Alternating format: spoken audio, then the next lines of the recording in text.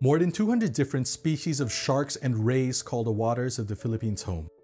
Yet only a few species have received the protection they need to recover depleted populations.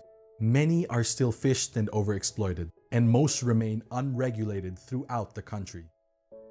The biggest threat to sharks and rays in the Philippines would be the fishery, with almost 200 species of sharks and rays in the Philippines, and them being present throughout the country in different habitats. If you look at data, there are places that has an amazing biodiversity, but every night 80,000 hooks are put in the water. So if a shark swims past the first 1,000 hooks, there are still 79,000 waiting for him. In some locations, habitat loss is a big problem as well. A lot of these sharks use mangrove forest to come and breed and reproduce and use as nursery. We are seeing a big loss of mangrove all around the county.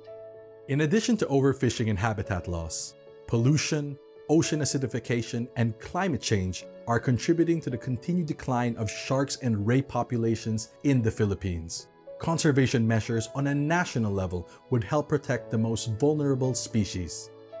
We would like to make it clear that when we say protection, it does not automatically ban fishing, trading, consumption, or any utilization of shark species. It should be in the context of science determining whether it's viable to take them out from the water, just to make sure that their numbers or stocks are at a level where they'll be able to perform or function their ecological role for a healthy marine ecosystem.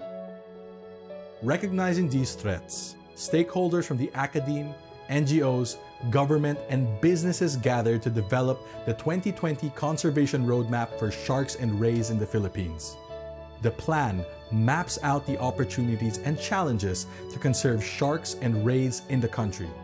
The roadmap takes a comprehensive approach to propel shark and ray conservation forward in the Philippines, in the hope of finding the balance between human needs and the integrity of the Philippine marine ecosystem. So the roadmap is a blueprint of what we envision shark and ray conservation to be in 2020. So it has different aspects. On governance, there's policies, there's communications and research, and community-based interventions. Protein from shark and ray has been really important for Filipinos for the last centuries. But we realize that the fishery is not sustainable, and we need to find a way to transition out and protect this animal. And there are different ways to do it.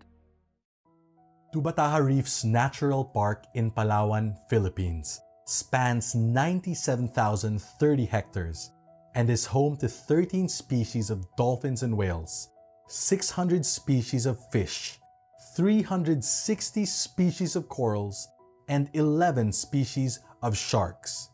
It is a national and global treasure. The biggest success, and as we can see for Tubataha, there's the highest density of white-tip reef shark and gray reef sharks in the world, is because this place has been protected properly for 20 years. And we have a clear example, Tubataha Reef Natural Park, that is where most of the people come to see the big sharks and rays, and places like Malapascua and Donsol, they bring millions of dollars every year to the economy. Ang Tubata parang tahanan na ng ano eh. Kumbaga sa kwan sila ng dito na sila naniran dahil siguro nakita nila na magandang tira ng Tubata na hindi sila na-disturb tulad ng ibang lugar na daming mga fishermen o na-disturb sila. Kaya yun, kaya nandito mga pating, yun ang kagandahan siguro. Tubataha is one of the very few pristine reefs in the Philippines.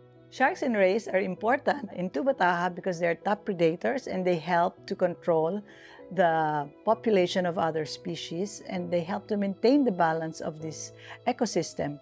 And they're not only ecologically significant to us, they're also significant economically because they bring in tourism revenues. A lot of tourists come here and they're very, very keen on seeing the sharks and the rays in the park. In recognition to the uniqueness of sharks as a species, there needs to be a separate, a distinct law that recognizes the biological limits, the biological functions of sharks.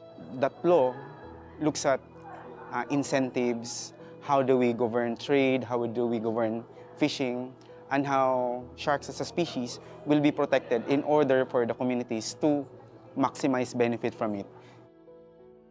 So when we talk about shark and ray conservation, it's not just about saving sharks and rays, but also about finding that balance between what humans need in terms of their livelihood and their lifestyles. Being able to use sharks at the point where they're able to recover.